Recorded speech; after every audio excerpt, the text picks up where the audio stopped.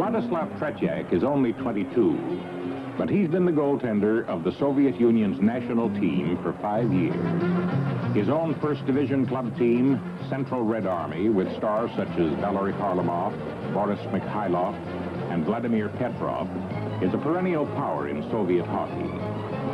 And so Russian fans have been familiar with Tretiak for quite some time, while Canadians know him only for his 2 spectacular series against Team Canada in '72 and '74. It's time we took a closer look at the man behind the wire mask. Very, very hard. Work is something that Vladislav certainly gets his share of. With the Soviet regular season and playoffs, European and World Championships, and every so often a series against the Canadians, Vladislav usually plays about 100 games in a season.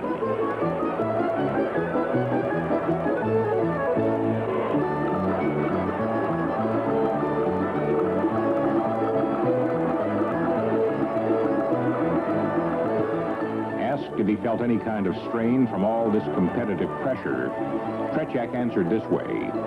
He knows he can't stop every shot, and he gets down on himself when he does make mistakes, because they often mean the difference between winning and losing a game. But he added he will continue to strive for perfection.